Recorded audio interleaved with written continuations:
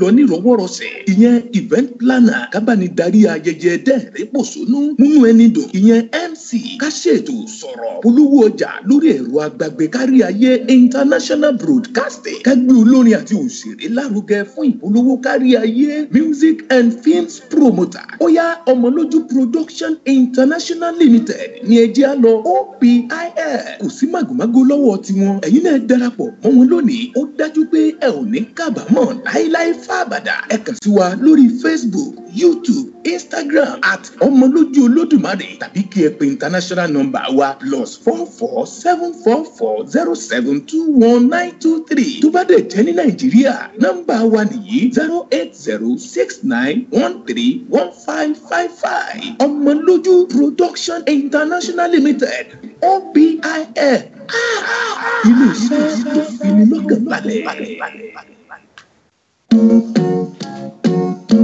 Ètò yẹn tún ti dé ilé lóko kájọgbọ́n takọtabo ó ti yá ọmọdé pẹ̀lú àgbà ọ̀rọ̀ ìṣítí máa tún lè yí o kájọgbọ́n pẹ̀lú Omoloju Olodumare kájọgbọ́n ọ̀rọ̀ ìṣítí kájọgbọ́n ètò àsìkò tó ń gbọ́ ní lọ́gán rí kájọgbọ́n lórí My Sweet FM 97.5 kájọgbọ́n. Bẹ́ẹ̀ ni ọ̀rọ̀ ìṣítí dé kọbítíkọbìtì kọ́kọ́ ètò kan tó ń kọ́ni lọ́gbọ́n tọ́ni sọ́nà dánilẹ́kọ̀ọ́ tó ń dáni lárayá pẹ̀lú àṣà ọgbọ́n ìmọ̀ àti òye tó ga jù ètò alára àgbàyídá tó ń gbé àṣà àti ìṣe Yorùbá lárugẹ ní gbogbo ìgbà ọ̀rọ̀ ìṣítí pẹ̀lú ọmọ yín ọ̀rẹ́ yín olólùfẹ́ yín asọ̀rọ̀gbayì Omoloju Olodumare tí ò ní sọ̀rọ̀ tẹ́ láí ní gbogbo ọjọ́ Monday ọjọ́ Ajé ní aago 2 ọ̀sán fún gbogbo olùgbé United Kingdom aago 3 ọ̀sán fún gbogbo àwọn olùgbé Nàìjíríà lórí ìkànnì yín My Sweet FM 97.5 ọgbọ́n àti ìmọ̀ sodo sínú rẹ̀ láti tọ́ wa sọ́nà àti fúnni ní ìmọ̀ràn àti láti gbé àṣà wa lárugẹ síwájú sí i ẹ lè gba application My Sweet FM sórí Android àti Apple phone sí tàbí kí ẹ darapọ̀ mọ́ wa bí a ṣe ń ṣètò lọ́wọ́ lórí Facebook YouTube àti Instagram tàbí kí ẹ pè wá sórí ẹ̀rọ ìbánisọ̀rọ̀ yìí +4474072192 tẹ̀ sójú ẹ̀ filẹ̀ má yí kúrò Omoloju Olodumare máa bá ètò sónílẹ̀ ọ̀rọ̀ ìṣítí.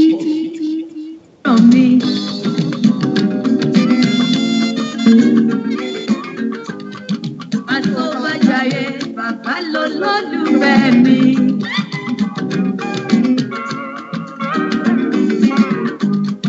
Ọba tó pa mí mọ́, tó gbé mi lékè ọ̀tá mi.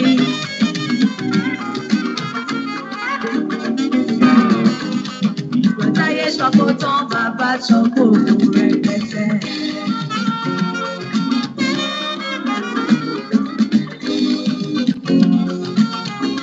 Ìbà fọlọ́wọ́ ọba mi ìlú ọba mi àrí ìlú àlọ́bàdàn àjìkọjọ kúdà ọba tí ń bẹ káyọ̀ tó bẹ̀ ọba tí ò tún mọ̀ bẹ́ẹ̀ ń dà tẹ́nìkan ò bá ní sí mọ́. Mi mà rírú Ọlọ́run ọba rí ni.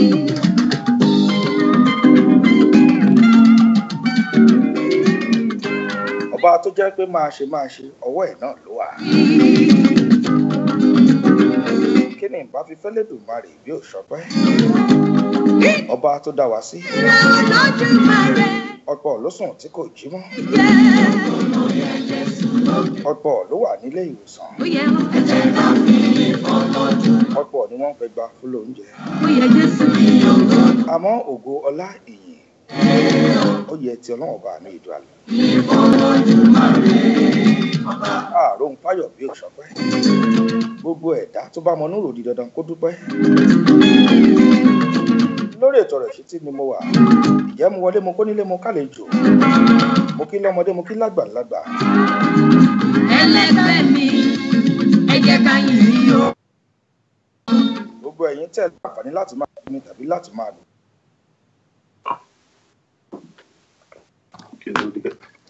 Ẹ kú iṣẹ́ látàárọ̀ ìlú UK. Nílùú Nàìjíríà ẹ kú iṣẹ́ látàárọ̀. Láti ìlú Canada ẹ káàárọ̀. Láti ìlú Amẹ́ríkà ẹ káàárọ̀. láti ìlú Europe lọ́hùn ẹ kú ìrọ̀lẹ́ ṣàlàfíà lẹ́wà. alátìlẹ́yìn mi ẹgbẹ́ mi sí. Jẹ́dídé báyìí náà lè wí adé mo tún débi ìṣe mi náà nìyẹn. Omoloju Olodumare yín rèé international broadcaster lọ́mọ. Olódùmarè. My Sweet FM ni mo wà 96.75. Ibẹ̀ ni mo ti ń dá gẹlúgẹlú tí mò ń rọ̀ bí òwe.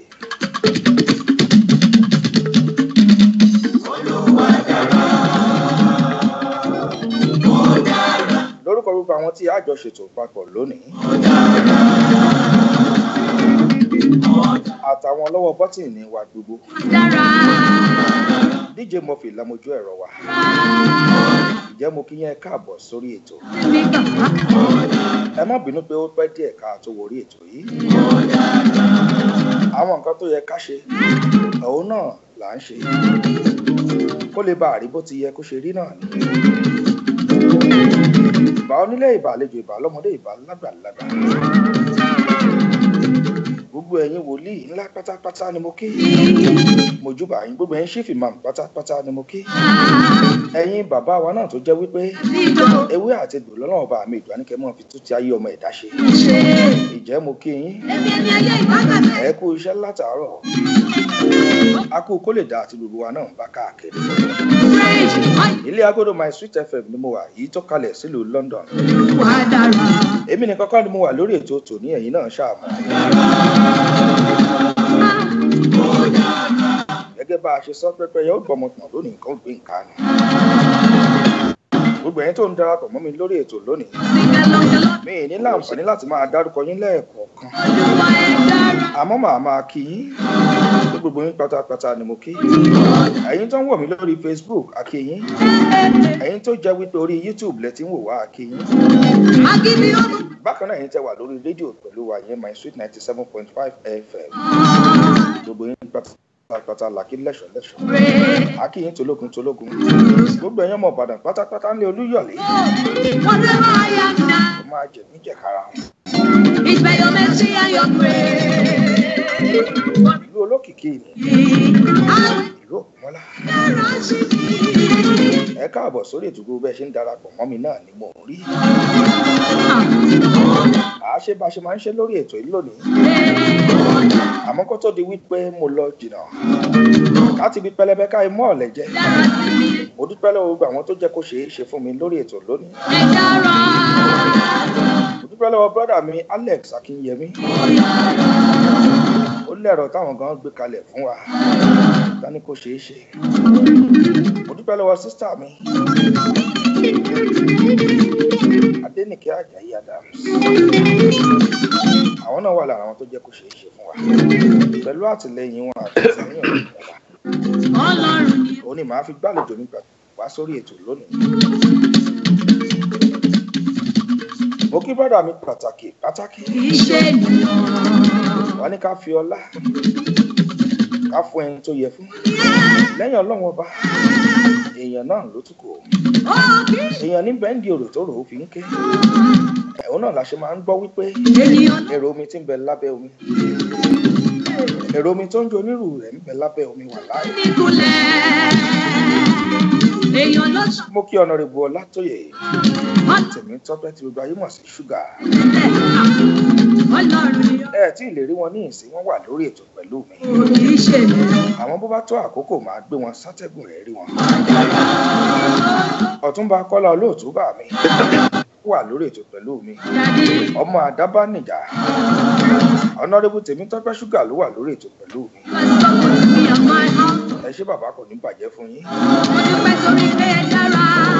Adé ọmọ bá mo kí yín. Ájì Àkúforíjì mo kí yín. Máàmi Abíọ́lá Kínyẹmí láti ìlú London lọ́hùn mo kí yín. Surajudeen Balógun, Rasheed Tọ́ṣọ̀, Jídé Ọláníran, Àrẹ̀mọ Bọ́lárìnwá ọmọ Akérèlé, Ọlánìkẹ́ Balógun, Akínrọ́gì Victor Mobọ́lájí láti ìlú Sweden náà mo kí yín káàbọ̀ sórí ètò. Káàkiri àgbáńlá ibi tẹ́ ti ń wò wá. Láti ìlú Australia, Prince Ọláwálé Àmù. Prince Abímbọ́lá Sùmọ́là láti ìlú Australia ẹ ṣé. Queen Fúnmi Bello, Princess Joksibi, àwọn náà wà pẹ̀lú mi lórí ètò. Ọmọlára Àníkẹ́ Ọlámilékan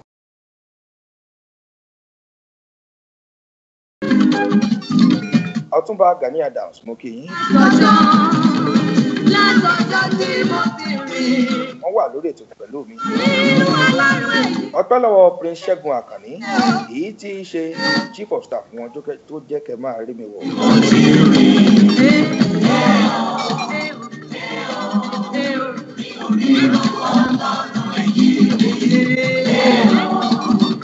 Kábíyèsí ọba Lateef Adams ọba oníkàtẹ́ ti ìlú Ìkàtẹ́ Sùúrù Lérè Kingdom wà lórí ètò pẹ̀lú mi.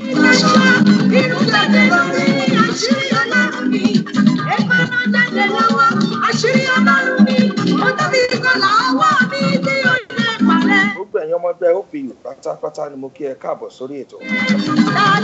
Kámọ́ pòpò lọlé ilé òru, kámọ́ dé ìnà pẹnu, kámọ́ fi ọ̀pá pọ̀ ọ̀lọ́pọ̀lọ́ péjọ.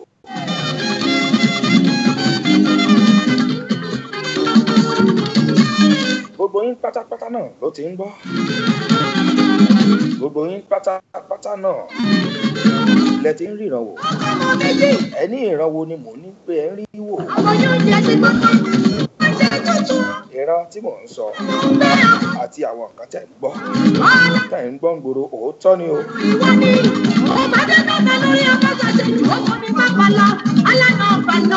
Ẹni tí ò bá débẹ̀ kò lè confirm.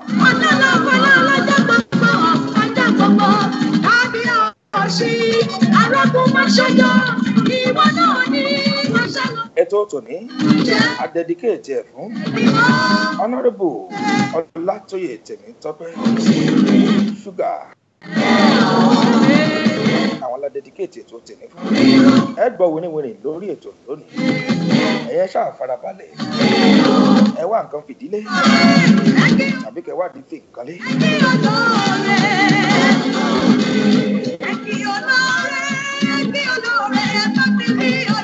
Ọ̀pọ̀ ló ti máa ń gbọ́ iṣẹ́ takuntakun tí Honourable Temitope Sugar tí wọ́n ń ṣe. Ọ̀pọ̀ ọlọ́pọ̀ ló sì ti ń fi ojú rí. Bá a bá sọ wípé a ní ìjọba, orí ìjọba wo la ní? Ṣé ìjọba tó ń function ni? Àbí ti ìdàkejì tá a gbọ́dọ̀ fi gbogbo ẹnu sọ? Bá a bá ní adìbò yan àwọn èèyàn sípò ìjọba, orú àwọn èèyàn wo la dìbò yàn? Ṣáwọn tó jẹ́ pé àwa gangan ti mọ̀ tẹ́lẹ̀ ni? Àbí àwọn tó jẹ́ pé à ń gbọ́ nítorí pé a dìbò fún? Ẹ̀yin àgbà ló máa ń pálọ̀wé pé ká tó fi èèyàn joyè nílùú ó ń láti jẹ́ ẹni rere.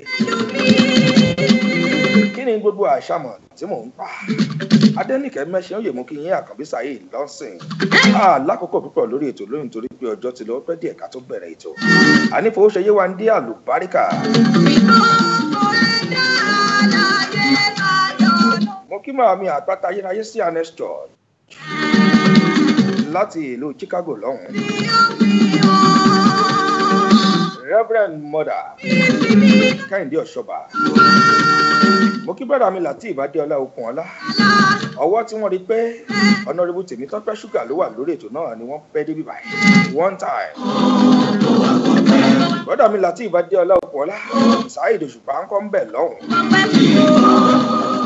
Bàbá yín kí Honourable. Àwọn kan wà pẹ̀lú mi lórí ètò lónìí.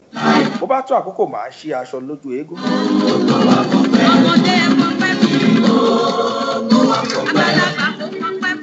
Orí nọ́mbà tí mo wà tẹ́lẹ̀tẹ́lẹ̀ òun ni wípé gbogbo ariwo tá Ṣẹ́gun ẹ̀yin èèyàn wa ẹni gbogbo nǹkan tá à ń sọ pátápátá ẹni ṣé àwọn ìjọba wa ń gbọ́, ẹni ṣé àwọn tó wà lókè lọ́hùn ẹni ṣé wọ́n ń gbọ́, ẹni ṣé àwọn tó wà lábùjá lọ́hùn ẹni ṣé wọ́n ń gbọ́. Afẹ́kẹ̀mọ̀ tó gbogbo nǹkan tá à ń sọ tẹ́yìn sọ fún wa pátápátá àti táwa náà ń ṣe gbogbo ẹ̀ pátápátá ni wọ́n ń rí. Òun náà ló jẹ́ ká wá ṣe báyìí. Atagẹ̀rẹ̀ lọ sílùú Àbújá. Ibẹ̀ láti lọ gbé ìkan lára àwọn tó jẹ́ ògbóǹtarìgì tó jẹ́ aṣojú wa lókè lọ́hùn. Àní ká gbé wọn wá sórí ètò kẹ́yìn èèyàn wa kẹ́ ẹ lè mọ̀ wípé gbogbo nǹkan tá a bá sọ, gbogbo nǹkan tá a bá gbọ́, gbogbo nǹkan tá a bá rí kẹ́ ẹ lè mọ̀ pé reality ni. Òun náà la ṣe gbé Honourable Olatoye Temitope Sugar wá sí orí ètò lónìí.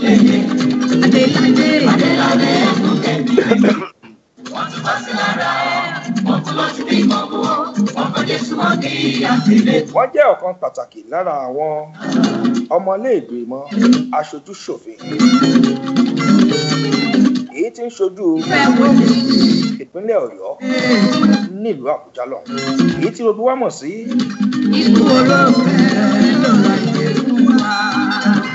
Federal House of Representatives ti ìpínlẹ̀ Ọ̀yọ́ tó kalẹ̀ sílùú Àbújá lọ.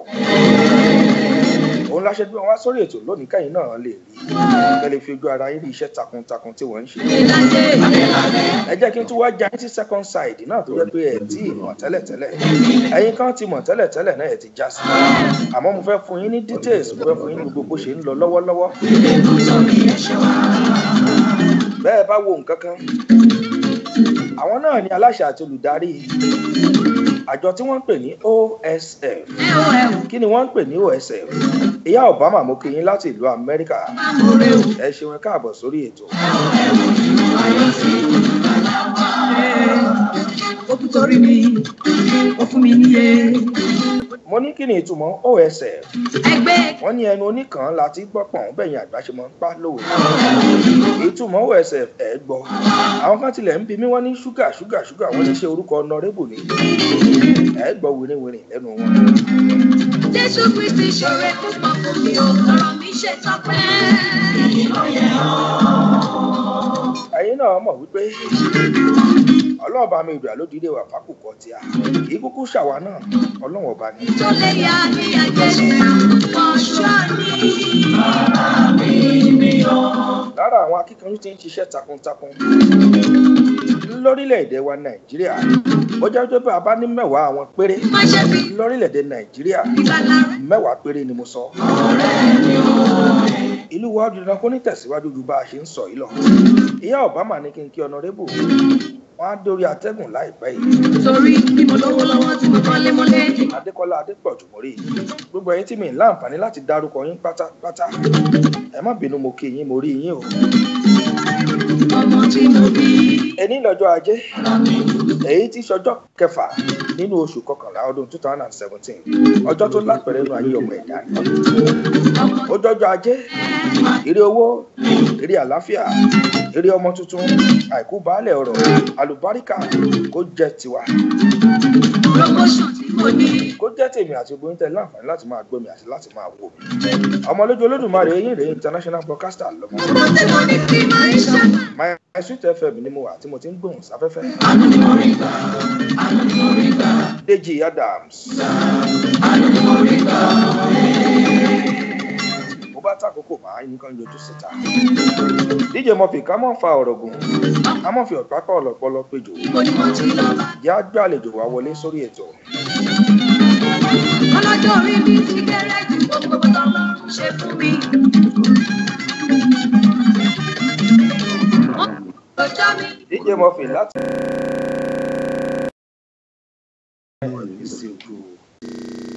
Sugar Foundation. OSF ó ti ṣe é ṣe. Àwọn èèyàn wá rèé. Àwọn tó orí tí wọ́n ń kóra wọn jọ làwọn tí wọ́n ń wà ní lára ribiribi gbogbo tí Olatoye Sugar Foundation ń ṣe ní tìbútò ọ̀rọ̀ ìpínlẹ̀ Ọ̀yọ́. Kò sí abẹ́ lórí onírúurú àrùn bíi anemia, ìpàkè, fibroid, oyún ojú, táwọn tí kátàràtì fọlọ́jọ́ ọmọ ríran lẹ́sẹ̀kẹsẹ̀. Ká má sọ tìrò ní lágbára fún ọ̀kẹ́ ẹ̀mọye ènìyàn tó nílò ìrànlọ́wọ́ kan tàbọ̀ mi. Ìpínfúnni lọ́fẹ̀ẹ́ gàrí ṣúgà, ìrẹsì ṣúgà, òróró ṣúgà náà gbẹ̀yìn. Ṣé ti wá rí pé OSF Foundation ìgbẹ́dìde ìdàgbàsókè ní ìpínlẹ̀ Ọ̀yọ́ ni ìṣẹ́gbẹ́ òṣèlú ètò ìlera ọ̀fẹ́ fún gbogbo mòtúmù wà láì fi ṣẹgbẹ́ òṣèlú kankan ṣe ní gbogbo Ìbàdàn. Ọjọ́ Monday là ń pàdé ní Akíyèsí house àdójúkọ Akíyẹlé local government. Gbogbo ọjọ́ Tuesday la yà sọ́tọ̀ fúnjọba àbílẹ̀ mẹ́rẹ̀ẹ̀rin lọ́yọ̀ọ́ OSF Foundation lẹ́gbẹ̀ẹ́ Dọ́pà police station. Ọjọ́rú Wednesdays the same Adéyẹjú house ládojúkọ Ẹbẹdí primary school. Ọjọ́ Thursday ní Saki OSF office tó ń bẹ ní Old Kara Sango. Bákan náà ọjọ́bọ̀ Thursday ni a máa pàdé wa sí Jimá Pọ́pọ̀ building Starlight junction Ògbómọ̀ṣọ́ láago 10 àárọ̀.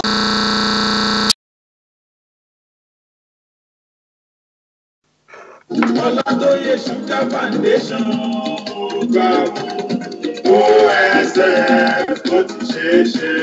Àwọn èèyàn wá rèé. Àwọn tó orí tí wọ́n ń kóra wọn jọ làwọn tí wọ́n ń jàǹfààní lára ribiribi gbogbo tí Olatoye Sugar Foundation ń ṣe ní tìbútò ọ̀rọ̀ ìpínlẹ̀ Ọ̀yọ́. Iṣẹ́ abẹ ọ̀fẹ́ lórí onírúurú àrùn bíi anemia ìpàkè fibroid oyún ojú táwọn tí kátàràtì fọlọ́jọ́ ọmọ ríran lẹ́sẹ̀kẹsẹ̀. Ká má sọ tèrò ní lágbára fún ọ̀kẹ́ ẹ̀mọye ènìyàn tó nílò ìrànlọ́wọ́ kan tàbó mi. Ìpínfúnni lọ́fẹ̀ẹ́ gàrí ṣúgà, ìrẹsì ṣúgà, róró wá rí pé OSF Foundation ìgbẹ́dìde ìdàgbàsókè ní ìpínlẹ̀ Ọ̀yọ́ ni ìṣẹ́gbẹ́ òṣèlú ètò ìlera ọ̀fẹ́ fún gbogbo mùtúmùwà láì fi tẹgbẹ́ òṣèlú kankan ṣe ní gbogbo Ìbàdàn. Ọjọ́ Monday là ń pàdé ní Akíyèsí house àdójúkọ Akíyẹlé local government. Gbogbo ọjọ́ Tuesday la yà sọ́tọ̀ fúnjọba àbílẹ̀ mẹ́rẹ̀ẹ̀rin lọ́yọ̀ọ́ OSF Foundation lẹ́gbẹ̀ẹ́ Dọ́bà police station. Ọjọ́rú Wednesday the same Adéyẹjú house ládójúkọ Ẹbẹdí primary school. Ọjọ́ Thursday ní Saki OSF office tó ń bẹ ní Old Kara Sango. Bákan náà ọjọ́bọ̀ Thursday ni a máa pàdé wa sí Jimá Pọ́pọ̀ building Starlight junction Ògbómọ̀ṣọ́ láago 10 àárọ̀. Ó ti wá dájú báyìí pé pẹ̀lú Olatoye Sugar Foundation ó ti ṣeé ṣe.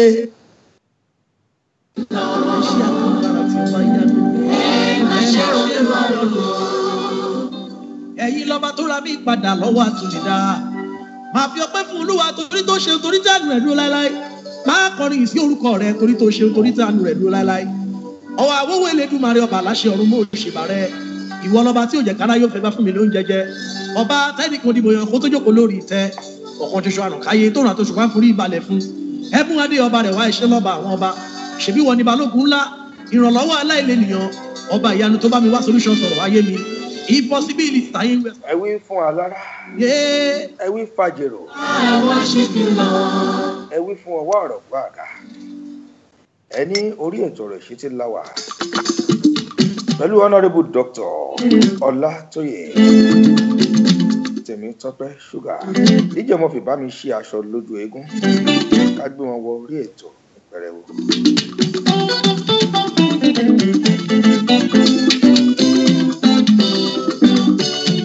Ọpẹ́ mi Olúwa Èmi mọ̀ pé wá, èmi tó fún lórí ọ̀fẹ́, mo dúpẹ́ tó dá mi sí.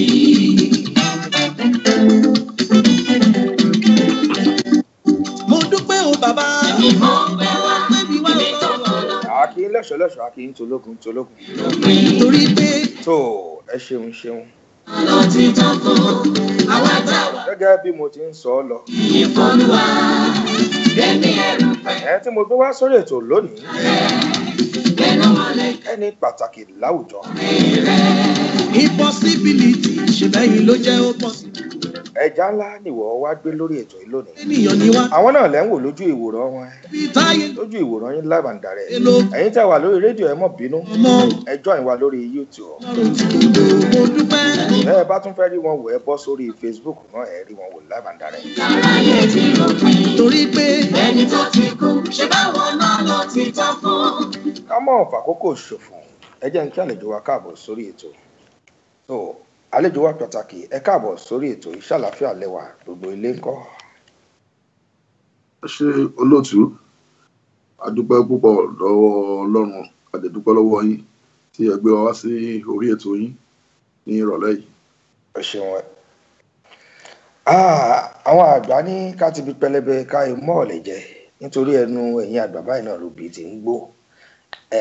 àwa mọ̀ yín àwọn tó mọ̀ yín náà wà àmọ́ àwọn kan wà tó yẹ pé wọ́n ń gbọ́ orúkọ yín ni wọ́n rí yín fúngbà àkọ́kọ́ ẹ bá wa dá orúkọ yín fún àwọn èèyàn wa ní kíkún. ẹ ṣé orúkọ mi ni honourable Dr. Olatoye Temitope Sugar tí mò ń ṣojú fún ẹkùn Lágelú Akínyẹlé ní ìlú Ìbàdàn Ọ̀yọ́ State Nigeria ní ilé ìgbìmọ̀ aṣòfin kékeré ní Àbújá House of Representatives tí mo dẹ̀ tún jẹ́ alága ilé fún Urbana Regional Planning Committee House of Reps. ẹ ṣeun. Ẹni ẹ̀rù pẹ̀ tó dára. mo kí bàbá mi pẹ̀lẹ́ òdìrán àbí Ẹnu mọ̀lẹ́ ká inú ẹ káàbọ̀ sórí ètò yìí Ọlọ́run ẹlẹ́dá ẹ ṣé mo dúpẹ́ tẹ̀ ń wo ètò yìí. fìyà ìwọ nìkan ló pẹ́ tán sí. àwọn náà lẹ́rí yẹn live and direct ohun wọn náà lẹ́ ti ń gbọ́ yẹn live and direct. Èyí tí wọ́n ti ṣàkó lọ Olúwa. ó dá ẹja ṣe bàyísà ọmọ bíbí ìlú wo gangan ni. mo jẹ́ ọmọ bíbí ìlú Ìbàdàn tí ọmọ mo bíbí wá ìlú Ìbàdàn. bẹ́ẹ̀ ni tí mo wá láti agboolé Ẹfúgádé ní Òjé Aláfárá Òjé Ìbàdàn. Tí èèyàn bá dẹ̀ pé rẹ̀ ní Ìbàdàn ó gbọ́dọ̀ ní ilé kò dẹ̀ ní oko. bẹ́ẹ̀ni. Ilé ni mò ń júwe fún yín tí mò ń sọ pé Aláfárá Òjé ní èyí tí Ọlọ́run kà mí yẹ láti jẹ́ mọ́gàjí ilé Ẹfúgádé Aláfárá Òjé. Ṣùgbọ́n èyí bẹ́ẹ̀ ni that is Ìbàdàn North East local government. Ní èyí tí Ọlọ́run jẹ́ kí oko jẹ́ Lágẹ̀lú local government níbi wọ́n ṣojú fún gbọ́ngàn lọ́wọ́lọ́wọ́. Mo wá ní láti abúlé Alápẹ̀ ní ìjọba ìpínlẹ̀ bẹ́ẹ̀ni Lágẹ̀lú. Kábíyèsí. Àwọn tí wọ́n ń wò wá náà rí i pé ọmọ Ìbàdàn tọkàntọkàn ìjìnlẹ̀ ọmọ Ìbàdàn gangan ló wà lórí ètò yìí. Fún gbogbo àwọn tó rú lójú ẹ̀yin tẹ́ ẹ̀ dámọ̀ ẹ̀yin tó rú yín lójú díẹ̀ tó yẹ pé ó ní kọ́lọ́fì kanú tẹ̀ ń wò òun náà lẹ ti gbọ́ yẹn láti ẹnu àlejò wa pé confam ọmọ Ìbàdàn gangan ńlẹ̀ Olúyọ̀lé ọmọ ajẹ̀dú jẹ̀ka ara wọn. Mo dúpẹ́ o bàbá. Èmi mọ̀ pé wá, èmi sọ̀rọ̀ lórí ọ̀fẹ́, èmi tara yẹ. Ó dà àwọn èèyàn máa sọ pé ṣúgà wọ́n ní ṣé orúkọ yín gangan ni ṣúgà ni àbíbò ni ṣúgà ṣe wọnú orúkọ yín. Sugar is a celestial name. Orúkọ àbísọ́nù sẹ̀lẹ̀ ni. Kò sí bẹ́ẹ̀ ni. Àbí ìṣẹ̀lẹ̀ ṣe wà, ó máa ń ní orúkọ ẹ̀mí. So lára orúkọ yìí tí wọ́n fún èmi láti gba kékeré tèmi, ó ní Temitope Sugar. Léyìí tí Olatoye jẹ́ surname. But Temitope Sugar are the two other names. So I was born and bred in celestial food. Kábíyèsí Ọlọ́run. Fún gbogbo ẹ̀yin tó jẹ́ wípé ẹ ti ń gbọ́ ẹ fẹ́ mọ ìtumọ̀ ṣúgà tó wà lẹ́yìn orúkọ wọn. Ó náà lẹ́yìn gangan ti gbọ́ fúnra yín. Ẹ mọ̀ pé ẹnu oníkànlá ti gbọ́ pọ̀n bí àṣà àwọn àgbà náà ni. Ó náà lẹ ti gbọ́ yẹn. Ó dà ní ṣókí ta ni Honourable Temitope Sugar orú èèyàn wo gangan ni wọ́n jẹ́. Ẹ ṣe olóòtú. Iyọ̀ kì í ròyìn ọ̀rọ̀ rẹ̀ lọ́bẹ̀. Àwọn ayé ló máa ń mọ iyọ̀ nígbà tí iyọ̀ bá dẹnu. Wọ́n á ní bóyá ó já ni tàbí kò tó. Ṣùgbọ́n ó máa burú fún ẹni tó bá wà ní àyè tọ́lọ́run fi wá sí láti lè má lè sọ kékeré nípa ara rẹ̀. Bẹ́ẹ̀ni. Mo jẹ́ bí mo sọ pé mo jẹ́ ọmọ bíbí ìlú Ìbàdàn àti àdúgbò tí mo ti wá. Mo jẹ́ aṣojú rere fún àwọn ènìyàn ẹkùn Lágẹ̀lú àtàkínyẹlé. Ìwá ṣe lẹ́pẹ́ Lágẹ̀lú àtàkínyẹlé nìkan òfin ló sì jẹ́ kán yàn mí sí Lágẹ̀lú àtàkínyẹlé. Fún gbogbo ènìyàn rere láti ìlú Ìbàdàn Ọ̀yọ́ state àtọ̀yọ́ state general àti gbogbo aláwọ̀ dúdú káàkiri àgbáńlá ayé nítorí ọ̀fẹ́ Ọlọ́run alààyè. A sì jẹ́ ẹni tí Ọlọ́run pè tó yàn tó dẹ̀ ṣe lógo. So èyí náà ni a fi ń rìnrìn àjò tó jọ mọ́ iṣẹ́ tí Olúwa gbé wọlé wa lọ́wọ́. Bẹ́ẹ̀ni. Ó dà ẹ ṣeun. Ẹni tó ti kú ṣe báwọn náà lọ ti kú. Àwọn náà ti lọ fún wọn láti àwọn bẹ́ẹ̀ wọ́n láyé ká tó yẹ ká. Ẹ jẹ́ n tún ṣe báyìí ná àwọn ilé ìwé wo lẹ lọ láti ilẹ̀ pẹ̀pẹ̀ wá. Ẹ ṣe I started my primary school from St. Paul's Primary School, Yemetu. St. Paul's ní Yemetu, Bẹ́ẹ̀ni. ìlú Ìbàdàn. In Ibadan. So, by His grace, I ended up in St. Michael Primary School, Yemetu. So, I left that place for Ikolaba Grammar School. And by His grace, I ended it up from St. Luke's College, Moliti. I proceeded to Federal College of Education of Luciele, Abeokuta. Abeokuta. Yes, of course. After that, I taught for some years at Oriledugun Comprehensive High School and Shagam High School, Makun. I left the college for University of Ibadan, where, by His grace, I finished my first degree and second degree and third degree there. Àwọn kí ni àwọn ẹ̀kọ́ wo lẹ́kọ́ ní àwọn ẹ̀kọ́ wo lẹ́kọ́? Mo kọ́ ẹ̀kọ́ nípa iṣẹ́ olùkọ́ni. Olùkọ́ni. Bẹ́ẹ̀ni. So, ní first degree mi, mo ṣe linguistic. Oríṣiríṣi èdè. Bẹ́ẹ̀ni, nípa mo kọ́ ẹ̀kọ́ nípa ẹ̀kọ́ Yorùbá adult education and Yorùbá. Kábíyèsí Ọlọ́run. Bẹ́ẹ̀ ní masters level mi mo ṣe community development nípa bí ìdàgbàsókè ṣe ń bá ìlú àdúgbò yẹn ni ìyẹn ló ràn wá lọ́wọ́ láti lè máa mọ òun náà ló ràn yín lọ́wọ́ lónìí níbi kọ̀ọ̀kan. So nípa oore ọ̀fẹ́ Ọlọ́run alààyè I was being honoured by American University 3 years ago as a doctor. ìyẹn ní iye ọ̀mọ̀wé. Bẹ́ẹ̀ ni sà. So pẹ̀lú eléyìí Ọlọ́run tún ràn mí lọ́wọ́ láti ní ìtẹ̀síwájú láti ní master in the test of English in England níbi tí mo wà yìí. Kábíyèsí Ọlọ́run. So àwọn ẹ̀kọ́ téèyàn fi ń gba lẹ́gbẹ̀ẹ́ ní Amẹ́ríkà mo níyẹn bẹ́ẹ̀ lọ. Àwọn ìmọ̀ tí mo ní lórí ẹ̀kọ́ nìyẹn. Lọ́wọ́lọ́wọ́ tí mo dẹ̀ wà lọ́wọ́ náà akẹ́kọ̀ọ́ tún ni mí. Ẹ tún ṣe ń kẹ́kọ̀ọ́ náà. Bẹ́ẹ̀ni. ẹ fẹ́ gba oyè ọ̀jọ̀gbọ́n nìyẹn èyí táwọn èèyàn mọ̀ pé ní pòfẹ́sọ̀ ẹ fẹ́ dọ̀jọ̀gbọ́n nìyẹn.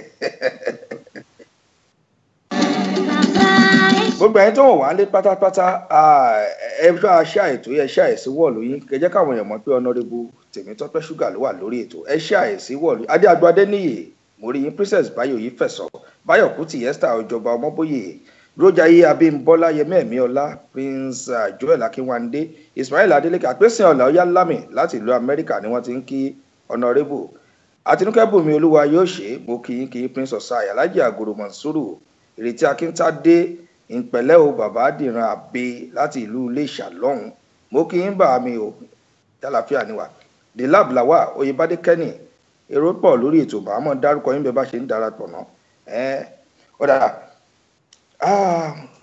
ètò òṣèlú bó ni ìrìn àjò yín ṣe wọ inú ètò òṣèlú. Ẹ ṣé olóòtú ìbá ń pè ní school politics òṣèlú iléèwé ó lè tí àkọ́kọ́ bẹ̀rẹ̀ tó jẹ́ wípé à ń ṣe fitafita ń bẹ̀ kó tó di pé Ọlọ́run pò wá sínú òṣèlú ìta gbangba tí à ń pè ní partisan politics.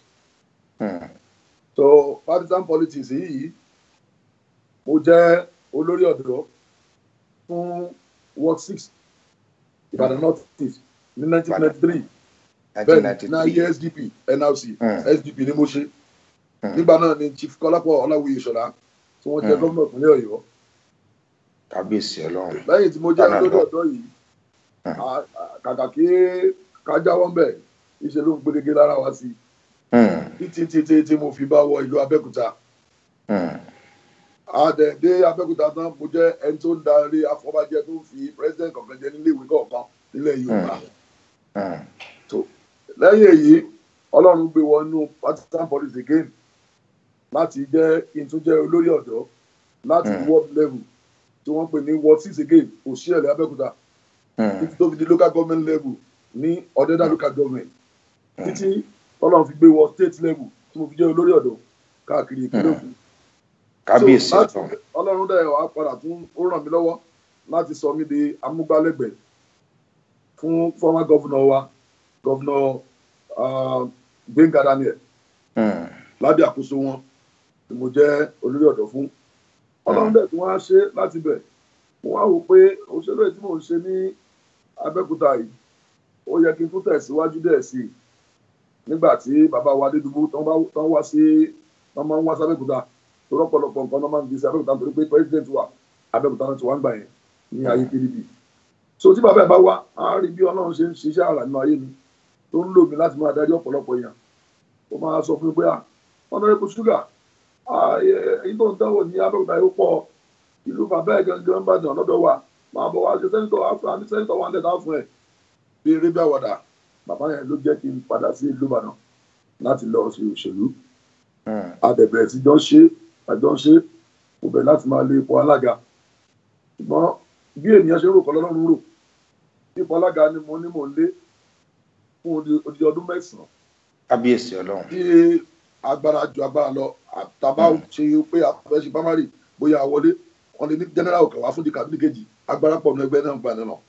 Wọ́n á rò pé mo fi sàtẹ́ǹtì tí amúgbẹ́lẹ́gbẹ̀ẹ́ nípínlẹ̀ Ògùn mo fi lẹ̀ fún ọ̀sàtẹ́ǹtì mo fi wá sí ìlú bàbá mi. Bí bàbá ìdí bá mi sọ̀rọ̀ tó mo fi fẹ́yà náà sì pé ṣe kí n máa lọ wọ́n ní àti kí n máa lọ oye tó ń dúró mi eré ni àwàdà ni o bọ́ lẹ́yìn ọdún 9 tó ti kọjá láàrin ọdún 9 yẹn tí mo fi àmọ́ náà ti mi ò rí oyè mú mo kàn jẹ́ oyè pátì ni I was the national delegate for PDP for good 3 years. Abíyèsí Ọlọ́run.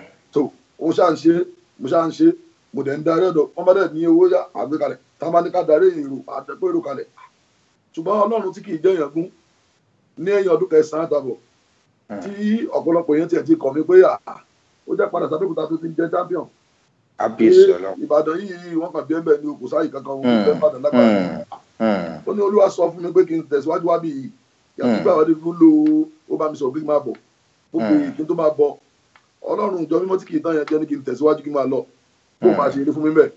Wọ́n ṣe ń sọ yẹn àtẹ́bí àtàrà àtọ̀rẹ́ gan ó sún wọn pé ọdún 10 rí padà dójúkọ Ìbàdàn yìí kò yá wọn ọmọ ojú Olúwa nígbà tí ó kù oṣù díẹ̀ kọ ọdún 10 pé láìsí ní ọ́fíìsì kankan láàrin ọdún yẹn mo dẹ̀ ń ṣe ojúṣe mi jẹ́ lórí ìtàn ọ́fíìsì lọ́gbà yẹn torí mi jẹ́ gbogbo àwọn ọ́fíìsì mo ní káàkiri àná church ní ìwúrò ní wẹ́ẹ̀dì ní ìkúrò náà ọ́fíìsì òṣèlú mo tún fáwọn yẹn ní nǹkan lọ ẹgbàá ọ̀sẹ̀sẹ̀ every Sunday every Friday ti lọ́jọ́ tí mo fi ń ṣe ìgbà ṣùgbọ́n Ọlọ́run tí kì í jẹ́ yẹn gún bàbá wa Chief Ládọjà Adéwọ̀lú Ládọjà olóyè Olúbàdàn òsì Olúbàdàn Ìbàdàn náà làwọn náà bá rí irú tó ń ṣe mí ó ṣe àwọn náà ìyàbájọ pápápapọ̀ bá dọ̀gba ìwọ tó ń ṣe fitafitan ẹgbẹ́ PDP ọdún ló ti lọ ìwọ ṣúgà ń bọ gbàgbára rẹ wọn fún ẹni tó fẹ́ àwọn ènìyàn bá rí gan wọn níbi oṣù general òun náà Adéwọ̀lú Ládọjà wọn ti dojúkọ òun náà wọn àdékò náà ló tọ́jú ń parí nǹkan kan ló bá ń gbúròmù wa nínú àtà gbúròmù ara jọ láàrin 2.5 years months bẹ́ẹ̀ 3 months Ládọjà ló ní ipò tó ju tiwa lọ nínú òṣèlú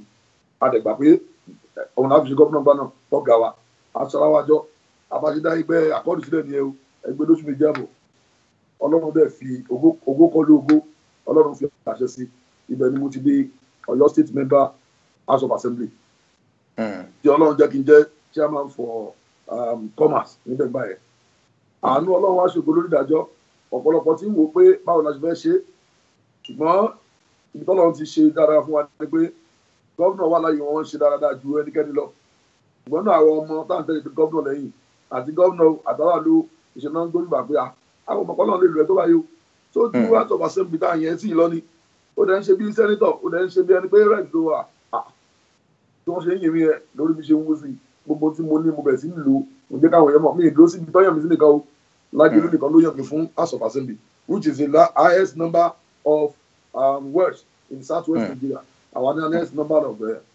words orí Lágẹ̀lú ó ti 138 words rí kọ́lọ́dún ó tó padà di 14 words despite that 14 words is the highest in Southwest number of words tí yóò mọ̀ wà local government kankan ṣùgbọ́n Ọlọ́run tí kì í jẹ́ ìyàgbọ́n lẹ́yìn tí mò ń ṣe yẹn lọ mo dẹ̀rù pé ó yẹ kí n tẹ̀síwájú mo tẹ̀ fẹ́ lọ di gbogbo sẹ́nitọ̀ gbà yẹn ni ṣùgbọ́n làwọn bàbá wa ikú bàbá yìí Aláàfin Ọ̀yọ́ àtàwọn èèyàn tó tẹ̀lé tó jẹ́ ọmọ Ọ̀yọ́ wọ́n ní ẹ̀yin Ìbàdàn ẹ̀yin wa jẹ ẹ̀yin náà ti ṣe sẹ́nẹ̀tì láti jọ àwọn yóò ṣe sẹ́nẹ̀tì rí even Ògbómọ̀ṣọ́ tó ní 2 local government wọ́n ti ṣe sẹ́nẹ̀tì àti ṣe sẹ́nẹ̀tọ̀ ń bẹ̀ ẹ fún wa bàbá rí pé bàbá wa igbákejì òrìṣà ikú bàbá yèyé ikú òṣèbà rẹ o Aláàfin òṣà tó bá mo wá rí pé Aláàfin ti lọ́wọ́ sí wọ́n ń béèrè fún kí ni mo yọ̀ǹda mi ì ṣe sẹ́nẹ̀tì wọn ẹ jẹ́ kí n dó wọ́n sọ pé House of Assembly mo wà mo sì ní ọ́fíìsì mo tún lé lọ fún which is House of Rep Ọlọ́run dẹ́ ìgbà fún wa àti primary àti gbogbo ẹ̀ Ọlọ́run jẹ́ kí n borí àti general election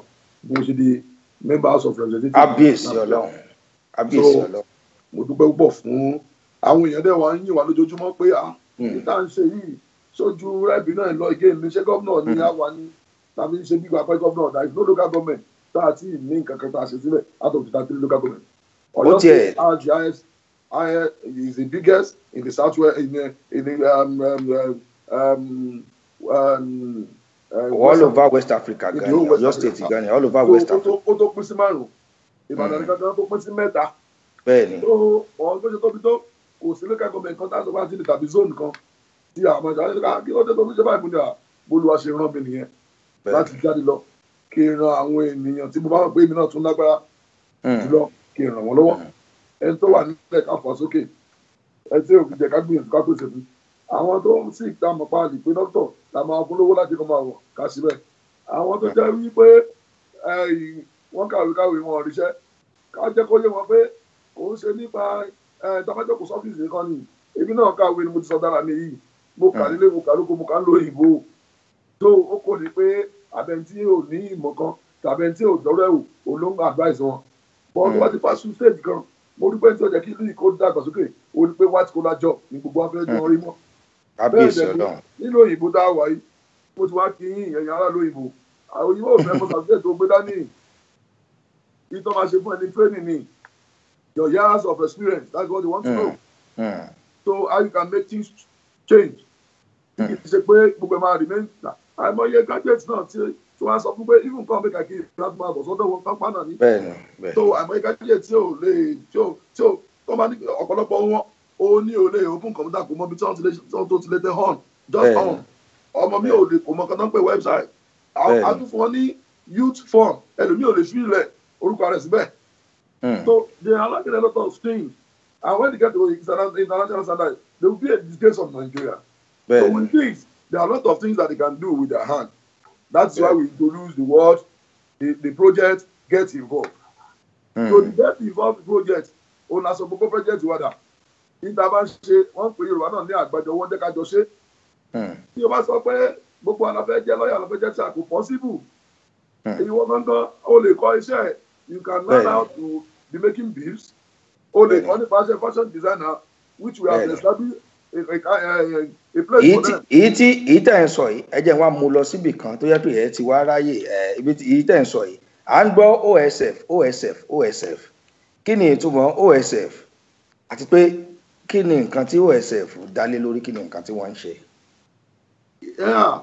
OSF ò ní àmúdíẹ̀ jáde látara orúkọ mi nítorí pé ọ̀pọ̀lọpọ̀ ẹ̀sìn síwájú náà lè máa ń wò sáré ọ̀pọ̀lọpọ̀ náà kan ti dá foundation sílẹ̀ ṣáájú wa kórúkọ wọn mọ̀ bá parun Awólọ́wọ̀ foundation gbẹ̀ náà ló wà wọ́n ń forúkọ wọn kún so tí ọmọ bàdé dára ló fi lórúkọ tó bá ṣe dáadáa wọn bá kórúkọ mọ́ tó bá ṣe kúdẹ̀ káàkiri wọn á lórúkọ náà pè mọ́ àwọn náà ti jẹ́ pé ìdá tí ń ṣe ordinarily tí wọ́n lè máa káǹtì ẹ̀fẹ́ lómi bí a ṣe ń dàgbà sí nínú ìwé nínú ọgbọ́n ayé náà làwọn gbọ́ pé àwọn kan náà ṣe náà ó ṣe ṣàjọ adẹ̀ni gbọ́dọ̀ lè fi tábà ṣàjọ á lè wà èyí tó jẹ́ kí àwọn kan máa tán nílẹ̀ Yorùbá ó ní pé àwọn ọ̀pọ̀lọpọ̀ àwọn àgbà wa tó ti lọ wọn ṣá nǹkan tí wọ́n ní wọn ṣájọ. àìmí àti interpretation àjàdà gbogbo àwọn tó yẹ pé àṣẹ wà ní close to 50 àárọ̀ ọ̀pọ̀lọpọ̀ nǹkan dé bá àwọn tó ń díẹ̀ díẹ̀ over 60 and above náà rí ọ̀pọ̀lọpọ̀ nǹkan díẹ̀ tó jẹ́ pé torí kò sí àkọsílẹ̀ kò sí àtòpapọ̀ kò ní orúkọ ní abẹ́ orúkọ tó gbé sí kò ní ètò tó ń kálukú tó mọ̀ àmọ̀ sínú lásán ni ìtẹ̀yẹ̀ mọ́dẹ̀ mọ̀ sínú tó bá ti kó ti parẹ́. What is education? Education is beyond ability to read and to write. Ọ̀pọ̀lọpọ̀ is something that starts from the date of birth and ends on the date of death. But scholars like Omoloju 1991, 2001, rather, they prove it wrong. That education is beyond the ability to read and to write. It's even beyond something that starts from the date of death and ends in the date of death. It goes beyond the grave. He cited some example like Awolowo. That after Awolowo died, his work is still functioning. Ọ̀pọ̀lọpọ̀ ó sì ń sọ̀rọ̀ tí wọ́n sì dáhùn ayé sì ń rí pé first university of Nigeria Awolowo ló ṣẹlẹ̀. The first hospital usage olóògbé kalẹ̀. The first Liberty Stadium in Nigeria olóògbé lẹ̀. Koko has many things he introduced to the Nigeria and even the whole Africa. So tí kò bá sí àtòsílẹ̀ ìyẹn abẹ́rẹ́ àwọn ẹ̀sán pé àbáyé náà wọ́n dọ́pọ̀ tó nǹkan tó wọ́n ṣe papọ̀ àwọn náà láti fún sọ lórúkọ wọn òjijì láti mú lórúkọ wa Olatoye is my surname olùdàgbé ní Olatoye Sugar Foundation tí bá mú orúkọ àwọn bàbá mi orúkọ tí wọ́n náà márùn mo fún orúkọ tìbí náà tí mò ń jẹ́ tẹ́ ayé mọ̀ mímọ́ mo fi ṣe adẹ̀fí foundation tó mọ̀ pé àjọ Olatoye Sugar Foundation àjọ yìí àjọ ìrànlọ́wọ́ ni o kì í ṣe ẹgbẹ́ òṣèlú rárá a ti bẹ̀rẹ̀ iṣẹ́ yìí at least it's about 21 years ago. 21 ọdún kọkànlélógún. Bẹ́ẹ̀ni sir, was 2006. That's about 11 years ago. Olàgbàwé lọ́wọ́ federal government l'Abuja. Tí a fi mọ̀ pé aláṣẹ láti ṣe bó ṣe tọ́wọ́ àti bó ṣe yẹ. Tí àwọn ẹ̀ṣẹ̀ kankan wọ́n pe tá à ń ṣe ó bá ìjọba mu ó bá ètò ìjọba mu. Láti ìgbà náà a ti bẹ̀rẹ̀. Iṣẹ́ àánú olódarí lórí. Àwọn ẹ̀ṣẹ̀ yìí láti fi hàn àwọn ẹlẹgbẹ́ wa àtàwọn tó tún bọ̀ lẹ́yìn pé ó dára tẹ́mi bá ṣe tèmi tí wọ́n bá ṣe tirẹ̀ at the end of the day wàhálà á lọ́kọ̀ lórílẹ̀ Nàìjíríà dínkù ọlọ́run nìkan ló ní parẹ́ tán ṣùgbọ́n it will be minimal. So ẹni tẹ́lẹ̀ bá ń pa ó máa lọ jáde awùwàkiwà abẹ́rẹ́ tí àánú ti wà yìí ìpèsè oúnjẹ lọ́pọ̀ yanturu wà lábẹ́. Kábíyèsí Ọlọ́run. ìdí tí èmi náà tí mo fi gbìyànjú láti ra oko tó bẹ̀ gẹ́ tó ẹgbẹ́ oko tí mo rà ní ilẹ̀ Ìbàdàn kò sí ẹnikẹ́ni tó sì ń dáko ẹ̀gẹ́ àtàgbàdo. ọlẹ́yìn náà tẹ̀ ń dáko fúnra yín torí àdá àwọn fọ́tò yín kan tó ẹgbẹ́ yín gangan wà nínú. mò ń sọ náà pé mò ń sọ lórí gbogbo afẹ́fẹ́ àti lórí pépà káàkiri Nàìjíríà pé tá a bá rẹ́nìkan nílẹ̀ Ìbàdàn tó bá mọ̀ pé òun dáko ẹ̀gẹ́ àti àgbàdo jù mí lọ tàbí oko oṣù ẹ jẹ́ kó jáde síta wọn wá wọn pẹ̀ kán wọn tọ̀dọ̀ mi. Kábíyèsí Ọlọ́run. tó ẹni tó bá máa kọ́ yàn ní kankan wàá fi àpẹẹrẹ lélẹ̀ èyí náà fi kọ́ àwọn ọ̀dọ́ gbogbo àwọn ọmọ tó sì wà lọ́ndà 45 tó jẹ́ ọmọlẹ́yìn wa pé ẹ wá ẹ má sọ pé ìlú òyìnbó àwọn náà ti lọ bí 42 countries ẹ má sọ pé ìwé àwa náà kà ẹ má sọ pé kankan báyìí a náà ti mú nǹkan tó jẹ́ pé ó máa jọ ran èmi àtẹ̀yìn lọ́wọ́.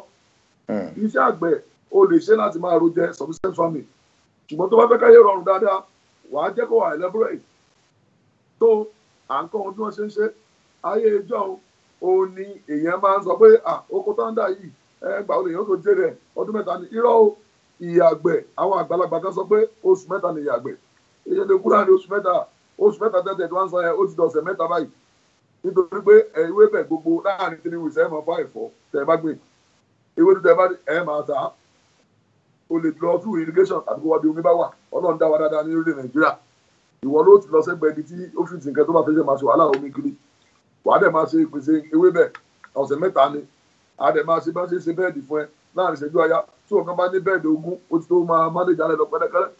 Kábíyèsí. bẹ́ẹ̀ la ṣe fi hàn wọ́n ayé ìjọ ní ẹ̀gẹ́ ọlọ́dún kan àbọ̀ àwọn ẹ̀gẹ́ ITA ti wà tó jẹ́ pé tá a bá gbìn lẹ́yìn oṣù keje oṣù kẹfà tó ní owó tí ló ń jẹ bí mo ṣe jẹ́ rẹ́pù tó yìí èmi náà ń ta ẹ̀gẹ́ ọkọ̀ ẹ̀gẹ́ náà ń ta tẹ́lẹ̀ was 120 130. ẹ̀ ń ta ẹ̀gẹ́. dá sí oko ní ìsìn dáa ti pọ̀ ń bẹ̀ báyìí ọkọ̀ ẹ̀gẹ́ ti di 50,000 40,000. gàrí táwọn ará lóṣù mẹ́ta sẹ́yìn táwọn èèyàn ń tà ní 550 per congo per mọ́tò àwọn ń tà láti iléeṣẹ́ wa ní 300 naira. 300. Kábíyèsí Ọlọ́run ìyàtọ̀ bíi 150 àbí nǹkan ló kù lórí rẹ̀. láti jáyè káàkiri àti pọ̀lẹ́mẹ̀ máa ṣe pọ̀lẹ́mẹ̀ yẹn àti force market láti dey come down because when the supplier when they are many when they are more than the buyer the price will come down. Bẹ́ẹ̀ni. So we have already forced the market of garri to come down. We are buying garri for 200 naira per congo now instead of 500. Kábíyèsí Ọlọ́run. bá a ṣe ń polongo náà nìyẹn we have turned to gospel pillar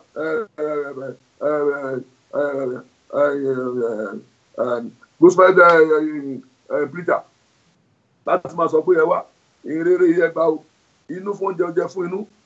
dídò ìka kankan wà tá a kọ́ nígbà tá a wà léwe wọ́n pè ní àìláìka ní theory of names thunder theory ẹ rí pé bí bó ṣe wà yẹ the number 1 thing máa fi sí esteem hand òun ni oúnjẹ food ká tó máa sọ̀rọ̀ shelter ká tó máa sọ̀rọ̀ security ká tó máa sọ̀rọ̀ gbogbo kan yòókù food is essential is necessity so when you don't eat you cannot remember bó o wọṣọ ẹni bá jẹ tán ní òkú mi máa wọṣọ tó padà mi máa sí ìlú aago èmi tí wọ́n gbé láyé ìṣẹ́jú méjì pé ká fi àwọn iṣẹ́ tí ẹ̀ ń ṣe yẹn ká fi wọn àwọn èèyàn díje mọ̀fì láti yàrá agbára lọ́hùn ẹ fún mi ní fọ́nrán méjì lára iṣẹ́ tí Honourable Temitope Sugar OSF Foundation lára àwọn iṣẹ́ tí wọ́n ń ṣe díje mọ̀fì láti yàrá agbára lọ́hùn ẹ bá mi gbé fọ́nrán yẹn sí ẹ fún mi ní méjì lára rẹ̀ káwọn èèyàn wa kí wọ́n lè rí i pé iṣẹ́ takuntakun ni Honourable OSF Sugar OSF Sugar OSF Sugar ó ti ṣeé ṣe.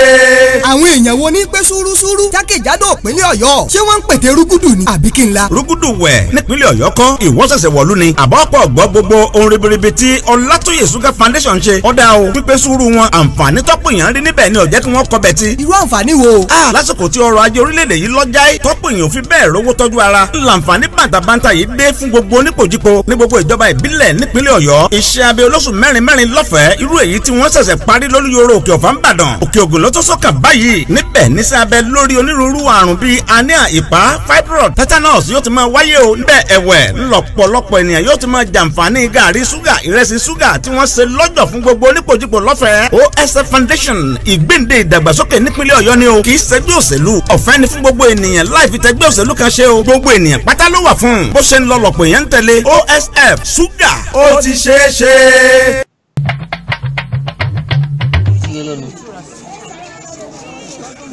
tọdún márùn ṣùgbọ́n nìsín ni mo ṣe yìí ojú ya yín ẹ̀yin náà ẹ̀sìn mi jẹ ẹ̀sìn mi jẹ sẹ́ẹ̀ ẹ̀sìn tí mo ṣe.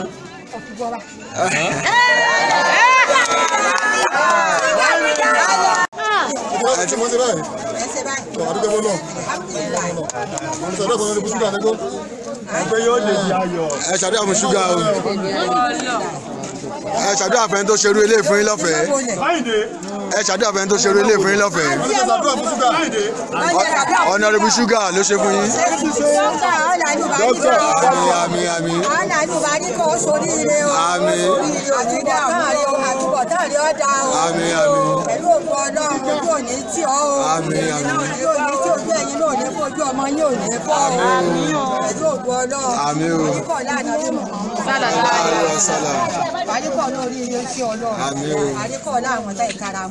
kí ló kọ yín màmá.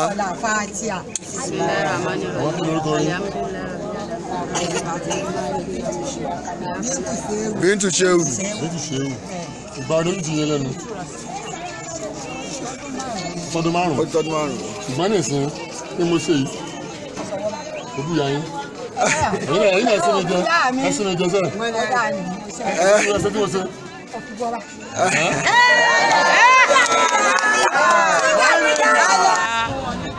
Treatment of the body, one. Then I entered for people that are getting treatment for sight. This today to confirm whether it is true or not. Thank you very much, ma'am.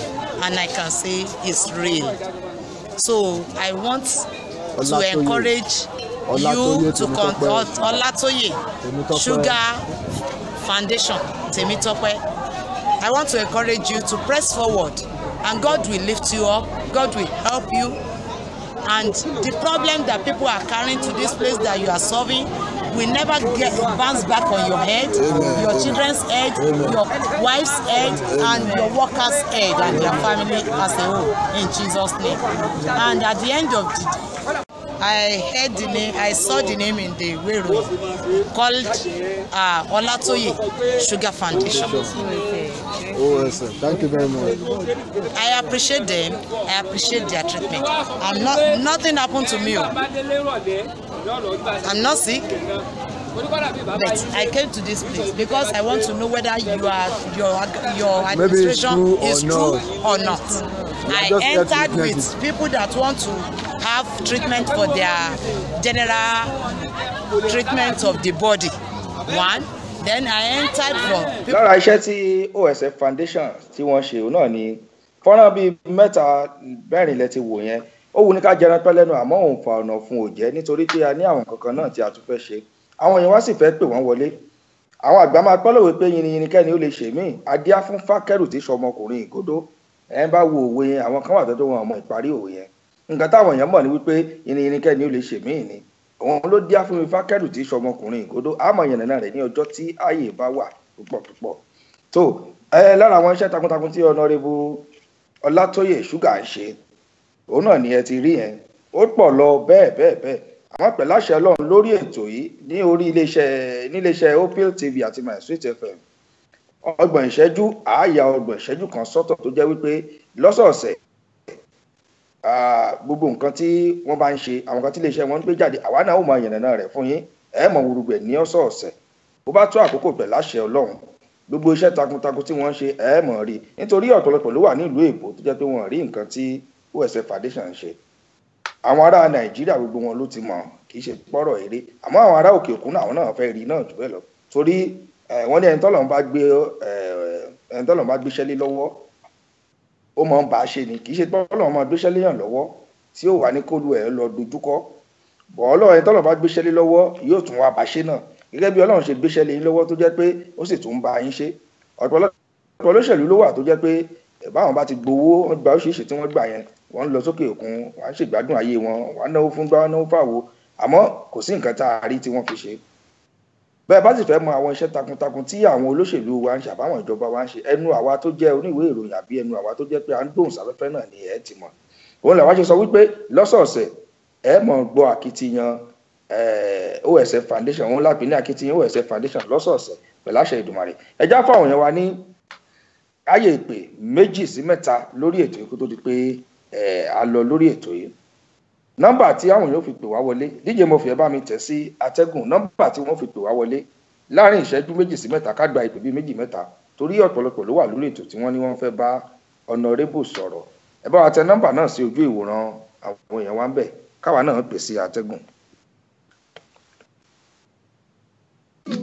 ó dàbí wúrà ó tó kó sí bàbá ìjìnlẹ̀ ìfẹ́ ọmọ yìí bàbá mi lóko bàbá. Oyin Jésù lórí àgbélé. Oyin bàbá mi. Oyin Jésù. Ọba àwọn. ẹ bá wa tẹ nọ́mbà náà sí ojú screen wa ká gba ètò wọlé ẹ̀yin tẹ́ ti ní lọ́wọ́ ẹ lè mọ̀ pé lọ́wọ́ náà mo ti ṣí ojú òpó lẹ̀ fún yín ẹ̀yin tẹ́ ti ní nọ́mbà náà lọ́wọ́ àti tẹ̀sójú òpó lẹ̀ àpáta ayélujára and church wọ́n ń ṣe àdúrà fún wọn ní you will never go back honourable wọ́n ní àwọn dúpẹ́ lọ́wọ́ yín fi iṣẹ́ takuntakun tí ẹ̀ ń ṣe.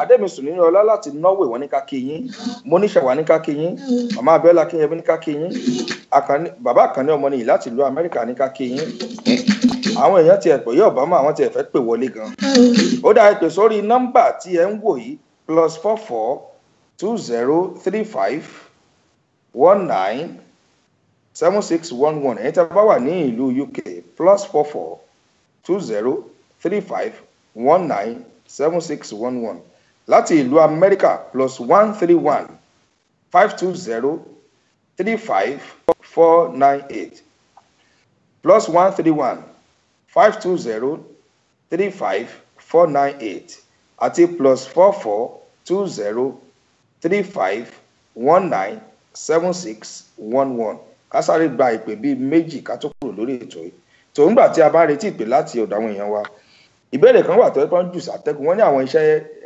ribiribi tẹ̀ ń ṣe wọ́n ní bò ní ẹ ṣe ń rí àwọn owó tẹ̀ ń fi ṣe tó bọ́n ní báwọn ṣe rò pé àwọn iṣẹ́ tẹ̀ ń ṣe ó ju owó tí ẹ̀ mọ̀ rí lọ wọ́n ní bò ní ẹ ṣe wọ́n ní kẹyìn rẹ̀ náà rẹ̀ fún wọn. Hello lóṣù.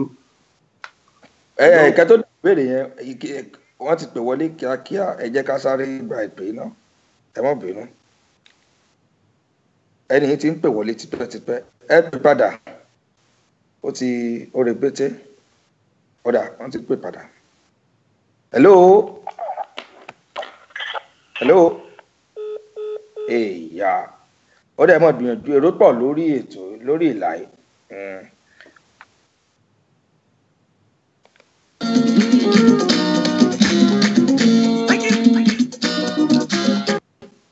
ọ̀dà ẹja mọ̀ bá ètò bọ̀ náà wọ́n bá tún pè wọlé àgbẹ̀. olóòtú. wọ́n tún ti ń wọlé wọ́n ti pè o. hello ẹ ti wọrí ètò ìpè bíi 4 ló wà lórí ètò ló wà lórí fóònù. hello ẹ ti wọlé sórí ètò. hello ẹ káàbọ̀ ẹ ti wọlé sórí ètò. hello ẹ káàsán olóòtú. ẹ káàsán ṣàlàáfíà lẹ́wà o. àdúpẹ́ Yorùbá máa ló ń sọ̀rọ̀. Yorùbá máa láti ìlú Houston, Texas. bẹ́ẹ̀ni. honorable ló wà lórí ètò. àwọn náà ń gbọ́ yín. ẹ pẹ̀lẹ́ mà. ẹ pẹ̀lẹ́ mà. ẹ kúṣẹ́ o. yes ma. Ọlọ́run á wà pẹ̀lú yín o Ọlọ́run á máa púpọ̀ rọ́pò fún yín o. irú yín báyìí tí ẹ bá pọ̀ lórílẹ̀‐èdè Nàìjíríà mi ò rí pé poverty máa wà rárá. bẹ́ẹ̀ni. because aráàlú rẹ̀ rìn gbogbo àwọn tó ń lọ láti bí ìtọ́ lọ sí Nàìjíríà gbogbo pátá ni wọ́n ròyìn gbogbo bí ìlú òṣèré rẹ̀ sínú àwọn èèyàn dùn tó dùn gbogbo àwọn èèyàn pọ̀ lé lóríṣiríṣi òun náà ló fa gbogbo wọn lọ ń pa àwọn èèyàn rituals ti pọ̀ jù lẹ́nu ọjọ́ mẹ́ta wọ́n bá àwọn kan wá sórí Facebook àwọn ọmọ 13 14 12 àwọn ọmọ yẹn ń jálẹ̀kùn lé ẹ̀rí kan nu wọn ó ṣe ṣùgbà ìmí inú wọn ó tiẹ̀ ti dájú rẹpẹtẹ ẹjọ́ torí Ọlọ́run ṣẹ́rí gbogbo rẹ̀ ṣe kò ní rẹ̀ yín o ojú òde ní tì torí pé fẹ́ ṣàánú kẹwàá kábàámọ̀ lágbára ṣẹ́rí láìsí àwa náà ìjọba ń ṣe tiẹ̀ àwọn aráàlú náà ń ṣe tiwọn nínú aráàlú ṣe tiwọn ni wípé irú bẹ́ẹ̀ ṣe ìdílé ìtẹ́ tó ń ṣàánú yẹn bẹ́ẹ̀ làwọn oníṣọ̀kúṣọ̀ kan máa tún sọ̀rọ̀ lábẹ́nú lọ́wọ́ máa sọ pé àkúmọ̀ tó fẹ́ ṣe ló fẹ́ gba kiri kan lára wọn ni oríṣiríṣi yẹn náà tún wà tíjọba bá dẹ̀ tún wọ́n sùsù tó ọ̀tún dá wọn lóhùn ìjọba yóò máa dá wọn oríṣiríṣi àmọ́ bí ìlú yẹn ti fẹ́ da ìlú rẹ́rìn ìgboro rẹ́rìn rárá ìlú làwà yìí kò sí ìjọba tí máa ṣe nígbọ̀ o but ti Nàìjíríà yẹn is just too much. Ìgbà tí wọ́n sọ̀rọ̀ yìí ní ibi ṣe wà á di bíbá pẹ̀lú akitiyan tèmi gan pé kí ìwà lè dà kò ń ṣe kékeré rárá ìbéèrè náà láti kọ́lá lótú. Ṣẹ́mọ̀ ó dáadé ṣe é ṣe kí ní ìtẹ̀lẹ̀ mójútó fúnra yìí tẹ́ bá fi tó àwọn èèyàn kò ní yọ rárá. Bẹ́ẹ̀ni. Torí pé mo sáìdì aṣọ 11 containers sí Nàìjíríà. Ṣẹ́mọ̀ ìpàṣọ yẹn aṣọ yẹn kọ̀ńténà méjì sí rántí sí pọ́ọ̀tù ni. Kábíyèsí Ọlọ́run. Kọ̀ńténà méjì rántí sí pọ́ọ̀tù ni.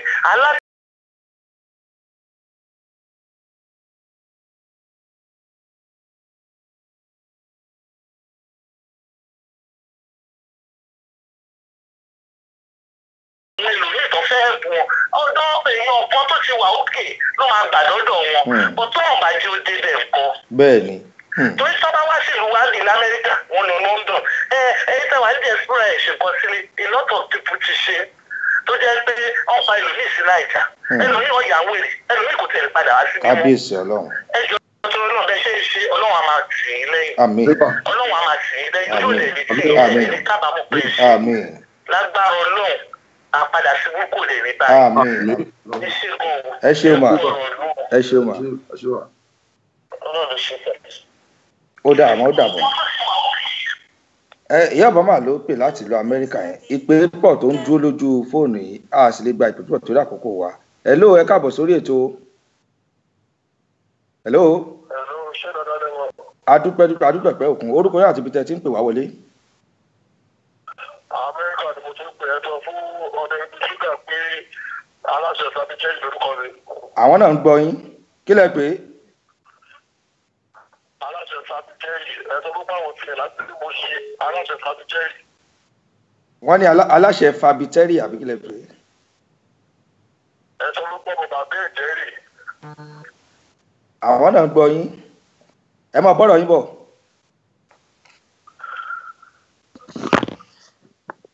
Ẹ mọ bọ́dọ̀ yín bá àwọn náà gbọ́ yín sà.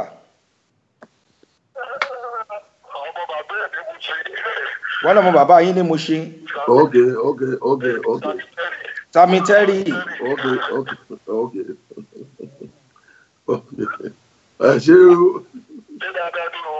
Adúpẹ́. Àmì o. Lágbára Ọlọ́run tó ń gbé wọn lọ́wọ́ sókè kò ní jẹ́ jábọ̀. Àmín.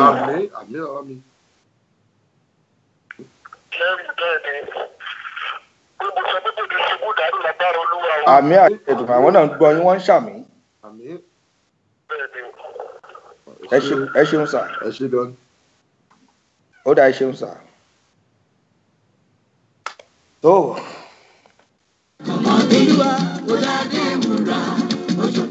Torí àkókò wa náà ẹ jẹ́ kí wọ́n bá ọ̀rọ̀ wọn délẹ̀ náà kó tó tó àtúngbà ìpè míì ká tó mọ́ lọ. Wọ́n ní àwọn owó tí ẹ̀ ń fi ṣiṣẹ́ yìí wọ́n ní àwọn mọ̀ pé owó tí ẹ̀ ń gbà kò tó nǹkan tí ẹ̀ fi ń ṣiṣẹ́ wọ́n ní bò lè ṣe ọgbọ́n wò lè ń dá sí. Ọgbọ́n kankan náà ò ju oore ọ̀fẹ́ Ọlọ́run lọ. Oore ọ̀fẹ́ Ọlọ́run. Bẹ́ẹ̀ni tí èèyàn bá. Àmọ́ oore ọ̀fẹ́ Ọlọ́run náà kankan náà ló bá dé. Tí èèyàn bá ti béèrè fún oore ọ̀fẹ́ Ọlọ́run yẹn gbogbo nǹkan tí èèyàn kàn ṣe á kàn máa ṣe déédéé gbogbo a máa bọ́ sí a máa rọ̀yàn lọ́rùn látara èyí ó ní pé yàtọ̀ sí òṣèlú yìí yàtọ̀ sọ́fíìsì òṣèlú yìí àwa náà ní àwọn iṣẹ́ ara ara ẹ̀ mo sọ fún yín yẹn pé àgbẹ̀ hán òní òtẹ́ẹ̀lì àná. ẹ̀yin nǹkan tẹ́ fi ń gbọ́ wa yísàlẹ̀ kẹ́ lè gbọ́ wa dáadáa nǹkan tẹ́ fi ń gbọ́ wa yísàlẹ̀ bẹ́ẹ̀ bá fẹ́ pè wá wọlé yísàlẹ̀ bẹ́ẹ̀ bá yísàlẹ̀ ní gbọ́ wa dáadáa. hello ẹ káàbọ̀ sórí ètò orúkọ yín àti ibi tẹ́ ti ń pè wá wọlé mà. Fọlákẹ́mi Ọlọ́run ní Ṣọlá ni láti Maryland o. ẹ káàbọ̀ sórí ètò Honorable Temitope Sugar ló wà lórí ètò. ok kí Honorable ẹ kú yes ma ìtòsá o. ẹ ṣé ma. ẹ lè sá ẹ kú àsìkò tẹ́ fi sílẹ̀ fún wa o. yes ma ẹ ṣé ma. yes ma. ìbéèrè tí mo kàn fẹ́ béèrè kí n má take time yín we really appreciate the way you put your time down and come to the program. yes ma. àwọn kan tí ẹ ṣe ní àwọn Ọ̀yọ́ state yẹn everybody will really appreciate what you are doing concerning about the health program fún àwọn èèyàn wa. Àdúpẹ́ gan. Ẹni bẹ́ẹ̀ ṣe ń ṣiṣẹ́ yẹn táwọn tó bá kù náà tó ń ṣe. Bẹ́ẹ̀ kí ni mission yín bóyá anytime tẹ́ ẹ ń lọ fún program yìí because àwọn nǹkan tẹ́ ń gbé yẹn tẹ́ bẹ̀rẹ̀ lórí àwọn ìyá wa àwọn bàbá wa yẹn. Everybody was so happy. Àwa gan tá à sí bẹ̀ gan inú wa dùn. Ṣùgbọ́n àfẹ́ kí mission yìí yẹ kó parun ẹ̀yin náà ti máa mọ nǹkan tẹ́ fẹ́ ṣe. Irú àwọn tí wọn ò tiẹ̀ sí gan-an ní bẹ́ẹ̀ ṣe ń ṣe àwọn program yìí yẹn ẹ̀ ń wáṣẹ́ fún àwọn tí ó jẹ́ pé wọ́n ń jáde wọn ò ríṣẹ́ náà.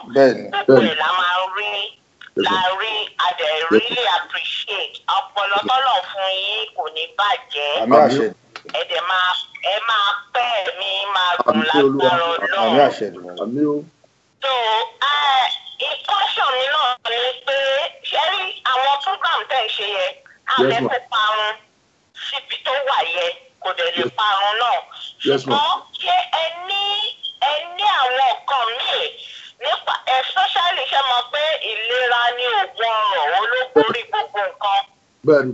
A fẹ́ ní owó a fẹ́ ṣe tí ìlera ò bá tí owó yìí ò ní wá. Bẹ́ẹ̀ni. Ṣé ẹni program àmì ẹni mission tẹ̀ ti là sílẹ̀ tó bá tẹ̀ jẹ́ pé kúrò ní láì tẹ̀ wáyé ní Honorable tẹ̀ tó wá lọ síbòmíì. Bẹ́ẹ̀ni pé kí wọ́n di ààrẹ orílẹ̀-èdè Nàìjíríà. Yes.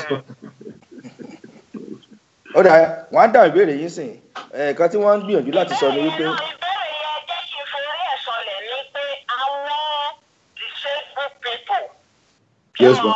Wọ́n ní kán lọ máa àwọn tó wà àwọn irú àwọn tó travel out yẹn I'm not in Nigeria but irú program yìí ó ti máa yé yín. Yes ma. Irú àwọn tí wọ́n wà ní títí yẹn etí ṣe ǹjẹ́ ó ní nǹkan tẹ́ ti ń ṣe. Because everybody ló wà useful. Everybody ló wà useful. Bẹ́ẹ̀ni disabled program tí a ń ṣe oyè gangan tí ẹ mọ̀ pé àwa ni bàbá àkàndá ìdá nítorí pé àdìdí ìyá ọjọ́ sọ́tọ̀ fún wọn ní so àyà ọjọ́ sọ́tọ̀ fún wọn ní December àdẹ̀tí ìyá ọjọ́ sọ́tọ̀ fún wọn ní every February 14 of every year and we have been doing it for so long ọlọ́run tẹ̀jẹ̀ kó kùnà rí níbi tẹ́ pé a ti máa dáná oúnjẹ ní ẹ̀ tí máa pa màálù bíi mẹ́wàá fáwọn disabled over 5,000 every year tá a máa jẹun tó dáa jọ jẹun lórí dání àtúwá ṣe ètò pé àwọn tó lọ school ní wọn scholarship àwọn tí ò ní kẹ̀kẹ́ à ń fún wọn àwọn tó jẹ́ pé wọ́n ti kọ́ṣẹ́ ọwọ́ mi tó dẹ̀ pé ṣe ọwọ́ wọn machine ni wọ́n ní àwọn disabled tá a fún ní machine tó fi ránṣẹ́ wà wọ́n dẹ̀ pọ̀ àwọn disabled tí a fún ní freezer tí wọ́n fi mẹ́kì ice block torí ice block tó ń tà ní Nàìjíríà gan torí àní iná ikó kí tútù ní ilé ka wọ́n tán pọ̀ disabled tá a dẹ̀ fún ní owó láti máa fi ta nǹkan níwájú ilé ẹ̀ka open shop láì má dààmú jìnnà tó dẹ̀ ń tà tó dẹ̀ ń rà àwọn yẹn náà wà bẹ́ẹ̀ gbogbo ẹ̀ ló wà on record torí kò kì í ṣe nǹkan kọ̀rọ̀ a máa ń ṣe stadium ìgbà tó yá we move from stadium to BSOS ground ní Ọ̀yọ́ state broadcasting commission of Ọ̀yọ́ state ibẹ̀ láti máa ń ṣe àwọn ọba máa wà bẹ́ẹ̀ àwọn professors máa wà bẹ́ẹ̀ àwọn lecturers àwọn directors máa wà bẹ́ẹ̀ tó gómìnà náà ti bá wà bẹ́ẹ̀ rí so it's a special program tá a máa ní wọn fún yearly apart from yearly program tá a máa ń ṣe lẹ́ẹ̀mejì every day na tó wá ní office fún wọn opposite NTA Ìbàdàn any disabled or less vigilant or opó widow tó máa wà pé àwọn ní nǹkan kan Prince Adenabu Prince Paul Adenabu the former special adviser on people with disability to Oyo State Governor so àwọn ni aṣojú wa tí wọ́n handle anything disability so kò sí nǹkan tó ń fẹ́ tọ́lọ́wọ́ kí náà lọ́wọ́ láti ṣe lára wọn náà disabled tó ti gba wọ́n tó lọ́wọ́ wa ní òrèké àwọn o àti ní disabled tó gba Olympia Games tó gba number 1 worldwide. Màá bá lòtú sọ̀rọ̀ lé pé irú disabled kìíní yẹn we really appreciate your work over there especially in Oyo State. Mo ní àwọn èèyàn tó ní tẹjọ máa ṣe program yẹn and I really appreciate you. Ọlọ́run máa fún yín ṣe o. Àmì àṣẹ ìgbà. Ó dáa ẹ ṣeun ìyá wa ká lè fún ẹ náà ní wọn adúpẹ́ mà ẹ ṣe o God bless you mà tẹ́ bá wa dá sétò mà ẹ ṣe adúpẹ́ mà ẹ owó ní ká jẹran pẹ́ lẹ́nu àmọ́ òun fọ̀nà fún òjẹ́ wákàtí kan ààbọ̀ ti ń lọ lórí ètò ó kù ṣẹ́jú díẹ̀ bàbá ní ká máa yẹ̀rẹ̀ náà iṣẹ́ tí OSF ti ṣe yàtọ̀ sí wípé iṣẹ́ táwọn kan ti ṣe orú èèyàn táwọn kan jẹ́ fúnra wa ní ká tún kẹ̀kẹ́ ọ̀rọ̀ lẹ̀ àìsàn àníkùrùnbí lénìí àníkùrùnbí lónìí tó àdọ̀tí àmọ́ bóyá tọ́lọ̀ bá tún fún wa láǹfààní bẹ́ẹ̀ bá wá sí àdúgbò wa lẹ́ẹ̀kan sí tàbí táwọn náà bá wá sọ́dọ̀ yín bàbá tún ráyè jù báyìí lọ àátúnmọ̀ yẹn náà oríṣiríṣi nǹkan bẹ́ẹ̀ náà àti wípé òun náà la ṣe sọ pé ká gbé ọgbọ̀n ìṣẹ́jú kalẹ̀ ní gbogbo ọ̀sọ̀ọ̀sẹ̀ ká fi máa yẹn náà iṣẹ́ tí ẹ̀ ń ṣe kó tó di pé a lọ lórí ètò yìí báwọn yẹn bá fẹ́ darapọ̀ mọ́ àjọ tí ẹ sọ yìí OSF bóyá wọ́n fẹ́ àwọn náà ní nǹkan kan tó bá náà fẹ́ donate àbí tí wọ́n fẹ́ ràn yín lọ́wọ́ àwọn náà fẹ́ gbárùkù tì yín láti jọ ṣe iṣẹ́ yìí bóò ni wọ́n ṣe lè darapọ̀ mọ́ yín. Tó bá jẹ́ pé ní Nàìjíríà ni Ọlọ́run ti ṣe tí a ti ní ọ́fíìsì wa káàkiri beyond Oyo State a ní ọ́fíìsì wa ní Forestry Street Edo State a ní ọ́fíìsì wa ní Gowon Street Bauchi a ní ọ́fíìsì wa ní Sun City Abuja number 33 a ní ọ́fíìsì wa sí all the local government in Oyo State a ní ọ́fíìsì wa káàkiri bẹ́ẹ̀ ni and at the same time Ọlọ́run ti jẹ́ kí ó rọrùn kò sí ẹnikẹ́ni tó wá pé èèyàn tó wà Nàìjíríà ni tó bá ní ẹnìkan tó jẹ́ pé o mọ̀ pé ó ní lumps àìdá ní ọyàn àbí ní ọrùn tó bá rí ẹnikẹ́ni tó jẹ́ pé ó ní àìníà ìpákè tàbí ìpá àṣàlẹ̀ tó bá rí ẹnikẹ́ni tó ti ní ìrọ̀lẹ́ kan kò bá jẹ́ 30 years ago tí ò wà ní ìnáwó láì gbá wọn kọ̀bọ̀ ẹ̀yẹn bá ti dé bá nàìjíríà bẹ́ẹ̀ lọ́wọ́ ẹnikẹ́ni onímọ́tò ọlọ́kadà anybody tẹ́ bá ti dé ìlú Ìbàdàn pé ẹjọ́ ọ́fíìsì Honorable Olatoye Sugar là ń lọ ọwọ́ kan náà máa fún débẹ̀ tẹ́ bá ti débẹ̀ àátún fún yín ní ibi tẹ́ ẹ máa wà lọ́fẹ̀ẹ́ gan àátún sanwó tẹ́ yín àwọn náà ní hòtẹ́ẹ̀lì táàfin sí jọ́kì tí wọ́n ti bá yín ṣe ẹ ti lọ lọ́fẹ̀ẹ́ àsọpọ̀ náà Ọ̀yọ́ State nìkan o ìrere fún gbogbo ènìyàn ni. fún gbogbo ènìyàn pàápàá. àwọn tó ti wá láti Edo tó ti wá láti Anambra láti wá tí wọ́n ti sọ fún wọn pé fibroids wọ́n ní ó ti dàbí ọdún mẹ́ta nù wọn ó ti tóbi gan tó ní kálọ̀ mú 1.5 million wá àgbà wà náírà a dẹ̀ ń ṣe tẹ́sítì fún wọn gbogbo èèyàn bá ní oyún ni tàbí anything a máa ṣe scan kí ni ultrasound tó bá ṣe fún wọn ní ọ̀dọ̀ wa náà 2,500 lẹ́nìkan àgbà wà náírà rí o. ìgbàwó kankan wider test ọ̀fẹ́ ni HIV test ọ̀fẹ́ ni gbogbo blood test oríṣiríṣi gbogbo test ọ̀fẹ́ ni à ń ṣe so kò sí nǹkan kò ṣe nǹkan kọ̀rọ̀ kò ṣe kátàlì kan béèrè tó ní báwo tó bá dẹ̀ jẹ́ pé láti èèyàn fẹ́ kẹ̀tù wa náà ni kọ́ máa wo website wa wọ́n máa rí gbogbo ẹ̀ ń bẹ̀. alàgbà Surajudeen Balógun wọ́n ti fi website yìí ń bẹ̀ wọ́n ní www.olatoyetemitopesugar.com alàgbà Surajudeen ẹ ṣe àdúpẹ́ o kò ní bàjẹ́ fún yín ó dàbí ara àwọn OSF foundation gangan ara àwọn solid member gangan nìyẹn Princess Bayo Oyefeso wọ́n ní is it possible to set up a home for the disabled people ìyẹn tó ṣe ó ṣeé ṣe kí àwọn bẹ́ẹ̀ bá fẹ́ ó dàbí àwọn náà fẹ́ dá sétò yìí ni ọ̀dà bí ẹ ṣe lè kàn sí wọn ẹ kàn sí mi lẹ́yìn ètò màá sọ bẹ́ẹ̀ ṣe lè bá wọn sọ̀rọ̀ Alamin Tajudi wọ́n ní I wish you more success, blessing, progress, favour with earth. Màmá Abíọ́lá Akínyẹmí wọ́n ní ẹ kú iṣẹ́ takuntakun tẹ̀ ń ṣe pé Ọlọ́run ọba yóò máa gbé yín lọ́wọ́ sókè. Adémisùn nínú ọlá wọ́n ní àwọn dúpẹ́ lọ́wọ́ yín gidi fún iṣẹ́ takuntakun tẹ̀ ń ṣe. Àpèsè Ọ̀yálámì láti ìlú Dallas, Texas wọ́n ní nẹ́tọ̀ọ̀kì táwọn wà kò dáa, wọ́n ní àwọn fẹ́ pè yín wọlé. Bó lè pé mo ti ojú òpó yìí sí nítorí pé àní pẹ́ kúrò lórí ètò.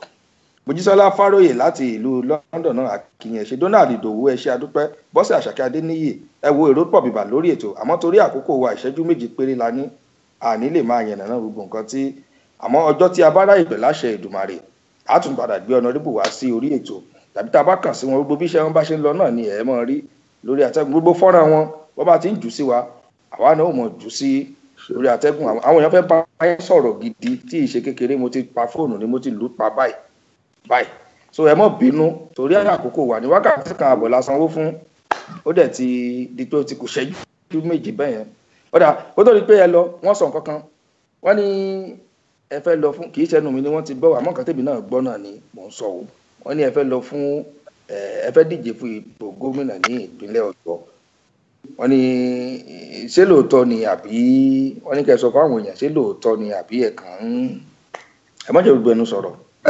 Ẹ jẹ́ ká dúró de àkókò Olúwa èyí tá à ń ṣe lọ́wọ́lọ́wọ́ ká dúró de àkókò Olúwa bẹ́ẹ̀ ni èyí tá à ń ṣe lọ́wọ́lọ́wọ́ yìí ẹ jẹ́ ká bá a dálẹ̀ náà àwọn èèyàn ń sọ lókù wọn tó bá dẹ̀ wọ Ọlọ́run kó a máa ṣe bẹ́ẹ̀ ṣùgbọ́n èyí tá à ń ṣe lọ́wọ́ yìí náà ẹ jẹ́ ká bá a débi kan tó dára wọn. Ọlọ́gbọ́n ní nítorí ẹja mú ìbéèlì gan ní ìbùkún ní fún ọmọdọ̀ náà nítorí tí ó fi ọgbọ́n ṣe é ọ̀dà ẹ̀yin náà ti gbọ́ ẹ̀yin bàbá àtìyá wa tẹ́wà lórí ètò yẹn ẹ̀gbọ́n wa ẹ̀yin náà ti gbọ́ bí wọ́n ṣe dá yín lóhùn àmọ́ nǹkan tí àṣọ náà tó ẹja gbárùkù tí wọ́n pẹ̀ láṣẹ Èdùmàrè ẹni ńlá náà ní í ṣe ńlá ipò tí Ọlọ́run bá mi èdò á gbé wọn sí ó tún gbé wọn ga jù bẹ́ẹ̀ lọ èmi nìkan kọ́ àtàwọn àti gbogbo ẹ̀yin tí ẹ̀ ń gbọ́ mi pátápátá ara àwọn iṣẹ́ tí wọ́n ń ṣe bẹ́ẹ̀ bá dórí ọ̀dọ̀ wa náà Omoloju Productions àgbè sí YouTube àgbè sí Facebook àgbè sí Instagram àgbè sí Snapchat àgbè sórí Imo pátápátá gbogbo ẹ̀ ní Twitter gbogbo ẹ̀ ní ẹ̀ máa rí láti ìsìn bẹ̀rẹ̀. ẹ dúpẹ́ lọ́wọ́ àwọn olólùfẹ́ yín pátápátá pé ẹ fẹ́ fi wọ́n lẹ̀ náà láàrin ìṣẹ́jú díẹ̀ náà. Gbogbo ẹ̀yin ènìyàn Ọlọ́run tí ẹ ti ń pè wá tẹ̀yìn tẹ́ fẹ́ kó wá tẹ́ ráyè pé wá tẹ́ ń gbọ́ wa a dúpẹ́ púpọ̀ lọ́wọ́ yín fún àkókò yìí tẹ́ fi sílẹ̀ àti ìfẹ́ tẹ́ fi hàn Ọlọ́run á jẹ́ kí ẹ kó èrè oko délé o gbogbo àdá wa lé náà tá à ń gbọ́ wa ilé ò ní bàjẹ́ wà ní ìṣẹ́ kọ́kọ́ wa o ọdún ayọ̀ ni a máa ṣe ọdún December tó kù díẹ̀ kó dé kó dẹ̀ parí lágbára lọ́wọ́ náà àtẹ̀mí àtẹ̀yìn ayọ̀ la máa fi ṣe. Àmì àṣẹ ọdún ìdùnnú ayọ̀ la máa fi rí ọdún o ẹ ṣe púpọ̀. Àmì àṣẹ Èdùmàrè àmì àṣẹ. tó gbogbo ẹni tá a jọ ṣètò papọ̀ lẹ́yìn pátá náà lákì akíyín náà sà Honorable Dr. Olatoye Temitope Sugar akíyín fún àkókò yín tẹ́ fi sílẹ̀ fún wa lórúkọ gbogbo lọ́gàlọ́gà iléeṣẹ́ My Sweet FM Omoloju Productions International àti lórúkọ ìkejì mi tí ń bẹ ń lu Amẹ́ríkà Mistura Asunramu arábìnrin tí ń ṣe fíìmù ẹ̀hún lónìí 11th Media Global Concepts nílùú Amẹ́ríkà òun náà wà lórí ètò pẹ̀lú àjọ mọ́ ń tẹ́ ni àtàwọn ọlọ́wọ́ bọ́tìnì wa gbogbo pátápátá ni à ń kí yín pé ẹ ṣeun fún àkókò yín tí ẹ fi sílẹ̀ fún wa ipò tọ́lọ̀ ọba mi ìdùn àgbé yín sí ẹ ní wálẹ̀ pẹ̀lú àṣẹ Èdùmàrè òkè òkè ni ẹ mọ̀ lọ bẹ́ẹ̀ bá ti ń lù báyìí yóò mọ̀ dún pẹ̀lú àṣẹ Èdùmàrè torí pé wọ́n ní gbogbo igi tí elégbèdè bá fọwọ́ bàbá ìdídúdídú ló máa ń dún bẹ́ẹ̀ tí ń fọwọ́ bá yóò máa dún pẹ̀lú àṣẹ Èdùmàrè àlùbáríkà ó wọṣẹ yín ìbùkún Olúwa àlàáfíà Olúwa ààbò Olúwa yóò dájú lórí yín pẹ̀lú àṣẹ Èdùmàrè ẹ ṣeun pé a pè yín ẹ jẹ́ wa.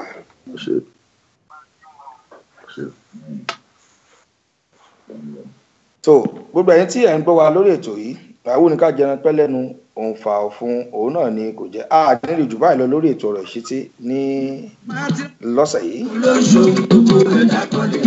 Ọlọ́ọ̀bà mi ló ṣohun gbogbo ẹ̀dá kan lè máa tiraka ni. Ọlọ́run ló ń ṣohun gbogbo ẹ̀dá kan lè máa tiraka. Ọlọ́run ló ń ṣohun gbogbo ẹ̀dá kan lè máa tiraka. Àmọ́ Abẹ́lá Akínyẹmí ẹ ṣé adúpẹ́. Láti Philadelphia. Ibi tó ní kò ṣe dé.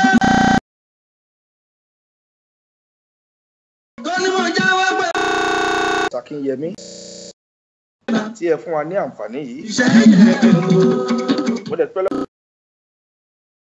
Adéníkẹ́ Adams ẹ ṣé àdúpẹ́ àti ó gba àwọn lọ́wọ́ bọ́tìnì wà dúró tá a jọ ṣètò lónìí. díje mọ́fì lámojú ọ̀rẹ́ wa ń lé agodo. a pàdé ní ọjọ́ mẹ́jọ lórí ètò ọ̀rọ̀ ìṣítí tí màá tún gbé àlejò akíkanjú míì wá sí orí ìwòran yín. èmi ọmọ yín Ọmọlójú Olódùmarè ló ń kí yín wípé ó dàbọ̀ ó dìgbà kan náà ẹ jẹ́ ń fínlẹ̀ pẹ̀lú orin kẹ́ gbádùn ẹ̀ díẹ̀ ó dàbọ̀. mo tún wá kan lóore.